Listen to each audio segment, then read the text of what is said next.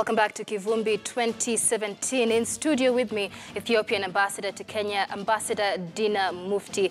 And Ambassador, before we took the break, we're delving into matters economy. And one of the biggest biggest election issues in this year has been corruption, something that Kenya has dealt with for quite a while now. Ethiopia seems to have successfully dealt with the corruption menace. What lessons can Kenya draw from Ethiopia? Well, as you know, any society cannot be corruption-free. There is a level of corruption in any society. This is not to excuse the presence of corruption in a society. It's not to let it go. There should be an effort to curb corruption at all levels. We have some experiences that perhaps we may share with other countries by way of averting corruptions. But still we have problems of corruptions. There are some levels of corruptions. As we speak, only this week, we have brought about 42 officials from the government to the court because of the corruption. They are standing in the court, and the number is quite continued. About 42 mid-level and higher officials. That means still we have problems of corruptions to confront, to fight it. One of the lessons is actually that we may share is to empower local communities so as to support the government in fighting corruption. It cannot be, the government cannot alone fight the corruption. It can have some institutions that perhaps would follow it, would perhaps fight corruptions, but the people, the people at the grassroots level should be empowered, and people should actually, should watch and should inform and follow and bring these corrupt people who are involved in corruptions to book. It's still, as I have already said, in the case of fighting Al-Shabaab and other terrorist groups as well, empowering the local communities is one of the panacea.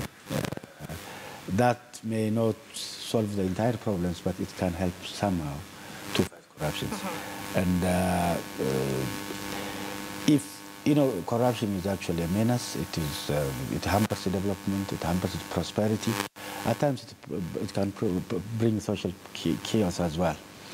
Therefore, empowering the people, empowering the local people at the grassroots level somehow will help. Yes. Of course, in Kenya, corruption almost always goes hand in hand with the ugly head of tribalism, which seems to always again rear its head during the elections. Considering Kenya-Ethiopia relations spin back to quite some time back, how would you describe the current situation in the country with regard to tribalism? Well, tribal feelings, tribal sentiments, and tribalism somehow also cannot see them in society. In our society, we see also elements of tribalism as well. I think by accentuating the level of equality among tribes, you can decrease the sentiment. And focusing on things that creates commonalities among various tribes could help as well. In our country, we do have a federal type of government, which means we have 9 regional federal states.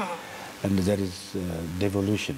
We have devolved power to the level of the regions, and that somehow reduced tensions at the center.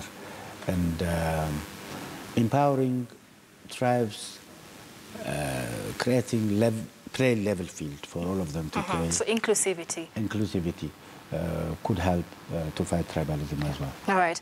So let's delve into matters trade and economy, especially the bilateral relations between Kenya and Ethiopia.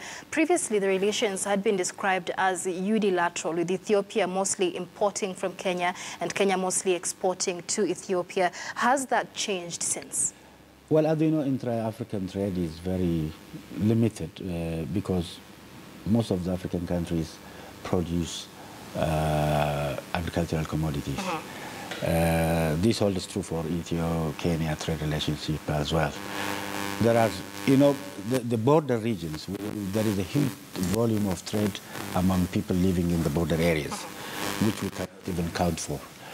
Otherwise, we do have what we call joint ministerial commissions, which we hold once or twice every year, and where they discuss about trade relationships, business relationship, and in that case also there is a trade relationship somehow there.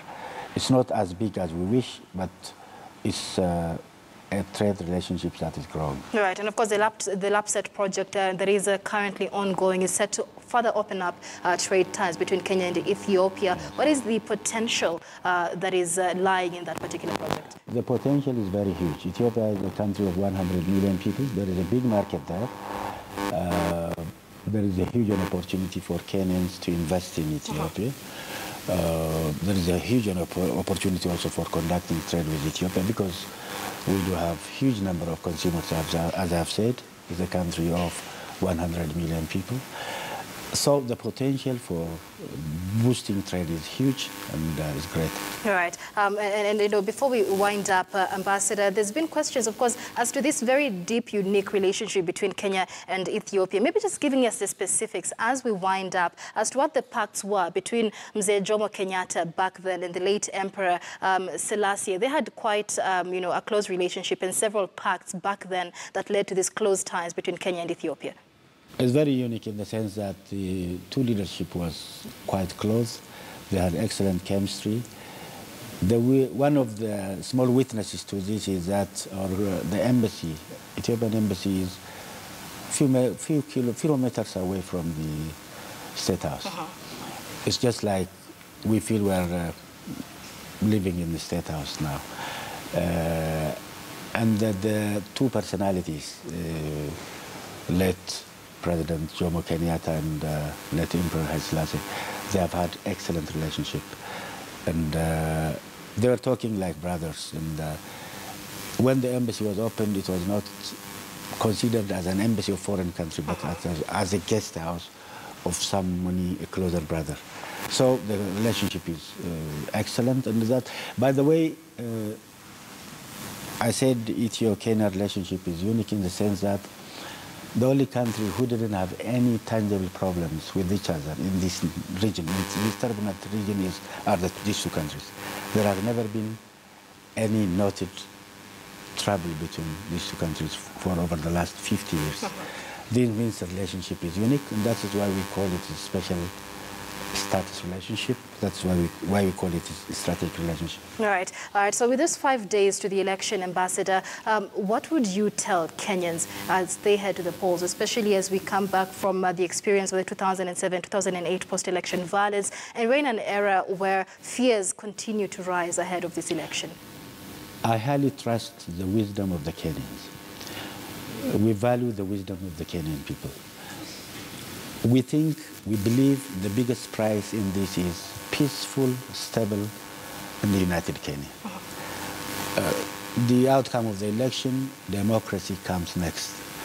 And therefore, I wish Kenya successful elections and peaceful Kenya. As we united Kenya, right. Strong Kenya. Thank you very much. Ambassador Dina Mufti is the Ethiopian ambassador to Kenya, speaking to us on matters Ethio-Kenya relations that date